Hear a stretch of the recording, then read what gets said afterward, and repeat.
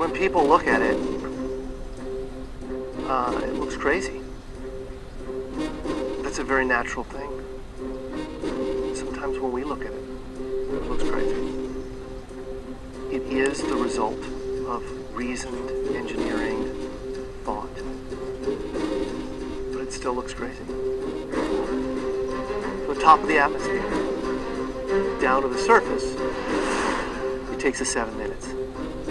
It takes 14 minutes or so for the signal from the spacecraft to make it to Earth. That's how far Mars is away from us. So when we first get word that we've touched the top of the atmosphere, the vehicle has been lying dead on the surface for at least 7 minutes.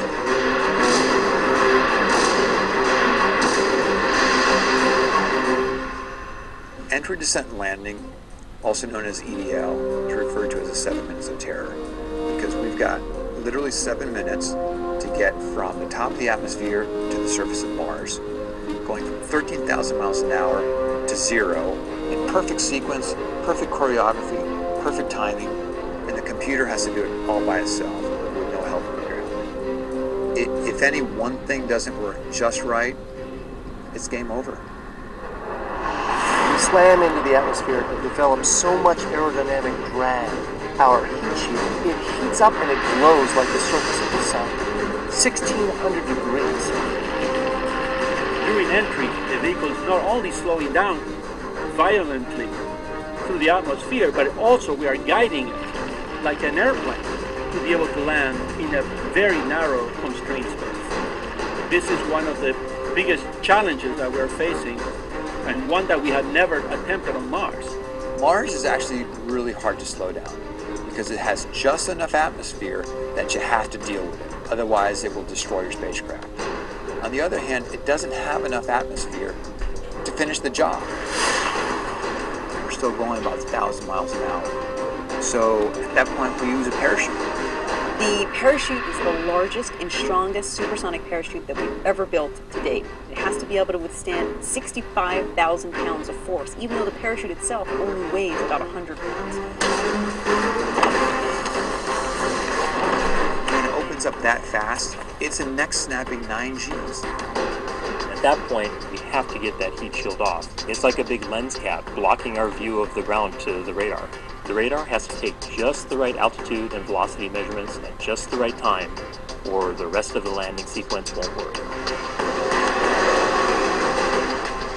This big, huge parachute that we've got, it will only slow us down to about 200 miles an hour. And that's not slow enough to land. So we have no choice, but we've got to cut it off and then come down in rockets. Once we turn those rocket motors on, if we don't do something, we're just going to smack right back into the parachute. So the first thing we do is make this really radical divert. We fly off to the side. Diverting away from the parachute, killing our horizontal velocity and our vertical velocity, getting the rover moving straight up and down so it can look at the surface with its radar and see where we're going to land. And we head straight down to the bottom of a crater, right beside a 6-kilometer high mountain. We can't get those rocket engines too close to the ground, because if we were to descend propulsively with our engines all the way to the ground, we would essentially create this massive dust cloud. That dust cloud could then go and land on the rover. It could damage mechanisms and it could damage instruments.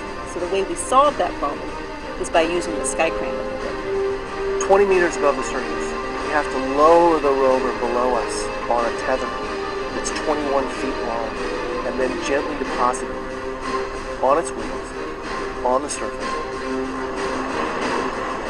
As the rover touches down and is now on the ground, the descent stage is in a collision course with the rover. You must cut the bridle immediately and fly the descent stage to a safe distance from the rover.